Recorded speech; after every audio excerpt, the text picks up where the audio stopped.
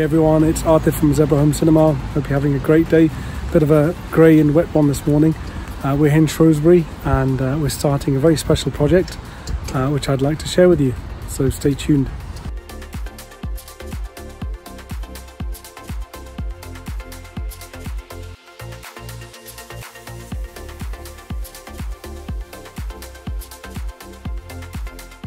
We're doing a really special project at the moment where we're installing a Steinway Lyngdorf system into this absolutely glorious space.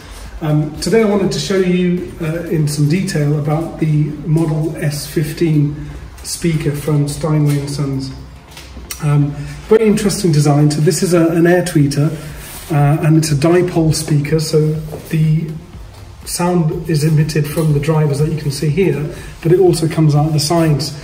This is the entry-level on-wall speaker system, and so the client is having this as a centre speaker along with the surrounds. And we're going to be combining this with a pair of Model O floor-standing speakers, just because our client loves to look at his speakers when he's enjoying music.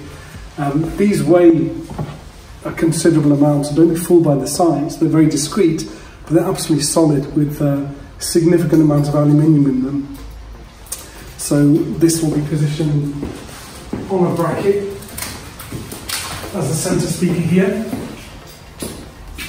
And there's going to be an acoustically transparent screen going in front of that during movie playback. And we're also having exactly the same on-wall speaker at ear level to the seating position for the left and right surrounds and for the pair of rear centres, as you can see here. So, there we go.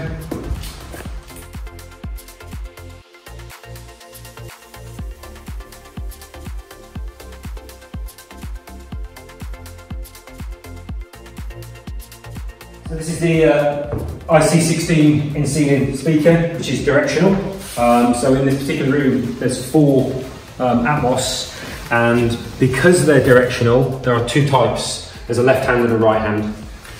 In normal scenarios, we would fit these longitudinally down the room, but because the joists in this build go across, we've had to switch them around. So the left's on the right, right's on the left. But the intention, if I just lay this speaker down, the tweeter here is effectively the directional part. So that tweeter needs to be aiming to the sweet spot seating position for the listener. So in the actual brackets for the installation for these, there's a frame that's mounted in. We've actually mounted the frame directly to the joist to give it extra rigidity.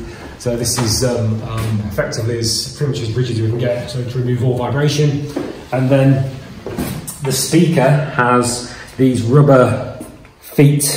There's 4 rubber feet that when we're ready to mount, we'll go into the slots that you can see here.